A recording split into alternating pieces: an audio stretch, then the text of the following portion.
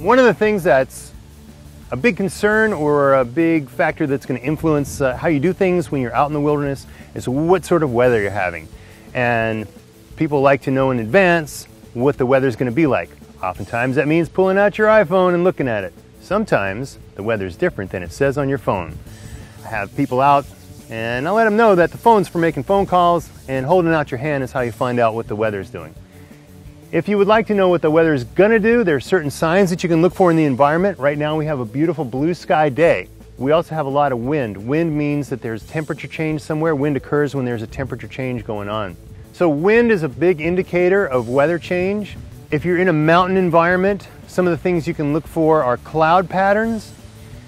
And unfortunately we don't have any clouds today to demonstrate this, but when you see long, thin, wispy clouds, or sort of a white mass with clouds streaking off of it that almost look like contrails from an airplane. Those are called mare's tails. And mare's tails indicate that you're at the edge of a front because there's a lot of high altitude wind trading place. That's a real indicator that the weather is going to change relatively soon. Probably in the next 24-36 hours you may get a different type of weather than you're experiencing. Another thing to be aware of is local weather patterns. Local weather patterns happen in kind of microclimates. So there might be an area that gets a thunderstorm every day at 3 p.m. A lot of places in Florida, you can count on it raining every afternoon and then stopping within 45 minutes.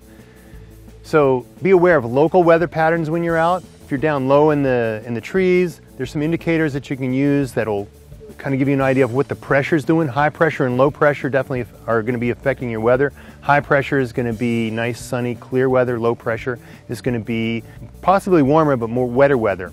One of the ways that you can tell that is if you're building a campfire at night and you're looking at your fire, if the smoke is rising straight up, it's an indicator that you have high pressure in the area. If your smoke is staying close to the ground, sort of spreading out, it's an indication that you have a lower pressure in the area.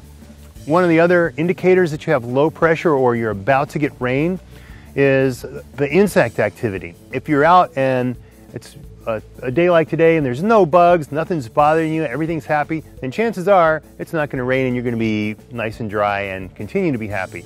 If you're being pestered really bad by mosquitoes, by black flies, by gnats, and they're really swarming, the flying insects, the biting insects will get especially active just before a change in the weather, before it rains. So they're going to get a last meal in before it starts raining on them.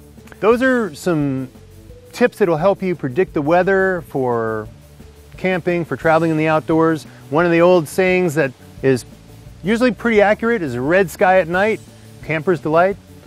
Red sky in morning, campers take warning. So I think originally it was sailors, but it works for campers too.